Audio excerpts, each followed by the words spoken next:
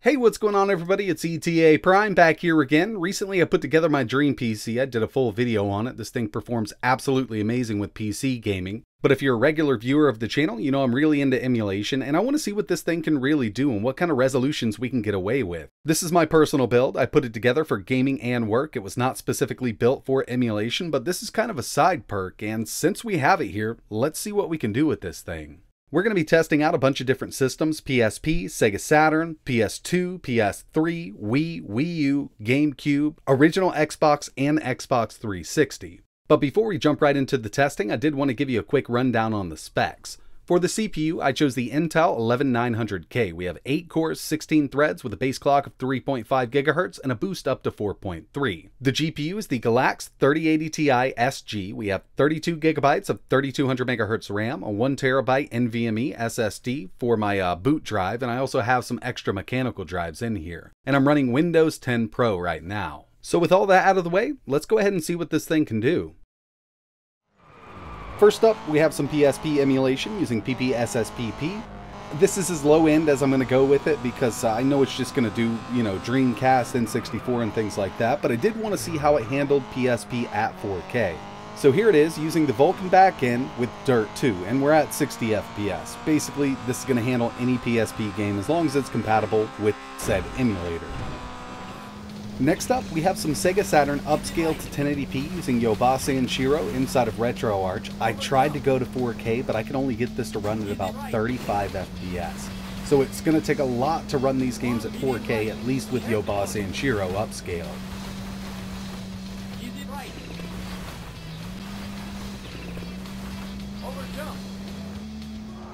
Moving up a little bit to GameCube using the Dolphin Emulator, Vulkan backend, 4K, looks absolutely amazing with one of my favorite games here, which is Automobilista. This isn't the hardest game to run, but I still wanted to see how it looked at 4K, and it's performing amazingly.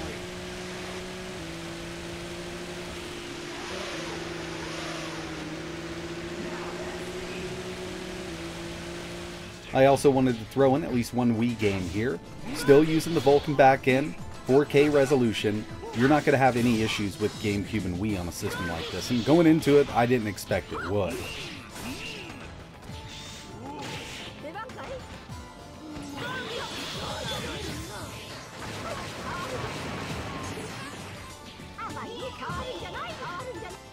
Next up, we have some original Xbox emulation using CXBX Reloaded, 4K resolution, and I'm having audio issues with this one particular game. I got a lot of crackling going on, but I tested a couple more and I didn't have that issue. I'm not exactly sure what's going on with this one, but as you can see, it's still running absolutely amazingly. Now, when it comes to the CXBX Reloaded emulator, there are some games that I would love to test, like Forza, but unfortunately, I cannot get it to boot. It always crashes on me no matter what system I'm on. But I did test Jet Set Radio Future, and we're getting the same performance.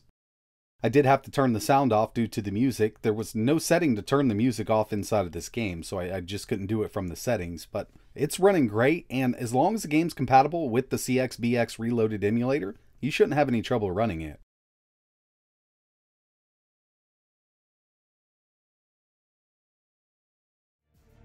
PS2 is another one I always like to test with PCSX2, OpenGL backend, and when I test this out I usually go to DirectX 11 because I don't have enough GPU power, but with OpenGL on this 3080 Ti we can do 4K. It's really not recommended by PCSX2 to go any higher, but I think we could with this. We're just getting great performance and we still got a lot to go on that GPU and CPU.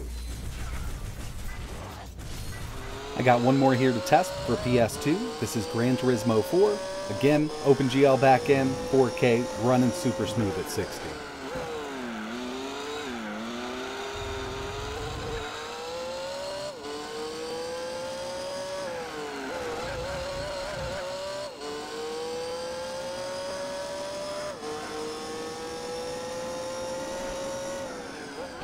Citra, the 3DS emulator, heavily relies on OpenGL, and we got great OpenGL performance here. This is actually the highest I've ever been able to take a 3DS game up to, and that's 7x native resolution.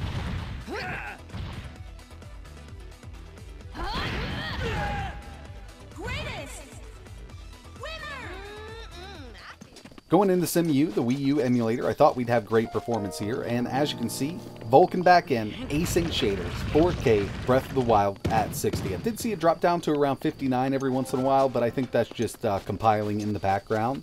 This game looks so good at 4K, and I'm really not sure how well it's coming across in a YouTube video because of the compression, but it looks like a totally different game. Xenia, the Xbox 360 emulator, has come a very long way in the last few months. It really favors NVIDIA GPUs, and this 3080 Ti can basically power through anything. Here's Forza 2, and personally I haven't messed around with any kind of upscaling in Xenia, but I do turn VSync off when it comes down to certain games like Red Dead 2, and that's definitely a hard one to run with this emulator. You need a pretty spec'd out PC to get it running well. And with this one here, with VSync off, we can run it at 60. I've been really hard pressed to run this on any other system that I've ever tested.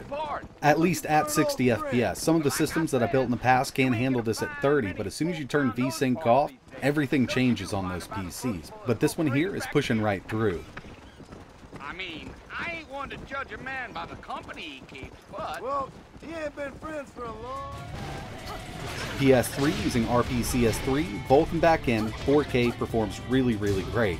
Now this isn't a super hard game to run, it's Tekken 6. If we take a look at that GPU and CPU usage, we're sitting at around 17% on the CPU, 14 to 17. But there are other games that are really hard to emulate with RPCS3 that require a lot more CPU power, they utilize more cores and threads, like Skate 3 here. Using the same settings, I just swapped the game out. We're up to 53% utilization on the 11900K. That's a big jump from 17%, but we still have plenty of power to run this game. 4K, 60, really good performance here. I mean, it looks amazing at 4K and it's playing just fine. I haven't noticed any dips at all with this one. And yeah, this is a harder game to emulate with the RPCS3 emulator, but there's an even harder game to emulate, and it really comes down to compatibility with the emulator. But if you have a powerful enough system, God of War 3 does run pretty well. Now I have seen somebody else with basically the same setup, that 11900K and the 3080 Ti, running this at full speed, but they did have that CPU overclocked to 5.3 GHz. Right now we're at 4.7, this is the stock clocks, and this game still dips down to around 51 FPS every once in a while. In the future, I think we'll be able to run all these games on lower end systems. It's just a matter of the developer of RPCS3 getting everything straightened out. So yeah, I personally think it does an amazing job with emulation, and for what it is, it really should have. If we got bad performance and basically anything that I showed off, this wouldn't be a great PC. Like I mentioned, I built this for work and gaming. It wasn't specifically built for emulation, but it's just a side perk. I mean, this is something that we can do, and since this is the most powerful PC that I've ever had in my possession, I figured I'd go ahead and test it out. The last personal PC build that I did was about 3.5 years ago, and this will serve me well for another 3.5 to 4 years.